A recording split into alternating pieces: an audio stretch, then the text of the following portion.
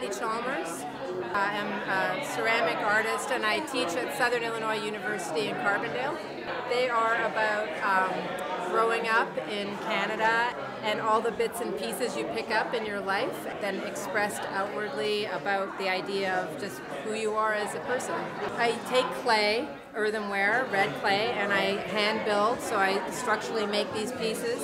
Then I fire them, glaze them, paint them if I need to make them look the way they do. You can have a sense of empathy about them. They have a personality or something that you can draw you into the story. My work is a lot about narrative and who I am as a person, but then I think a lot of people can relate to the same kind of stories that I have.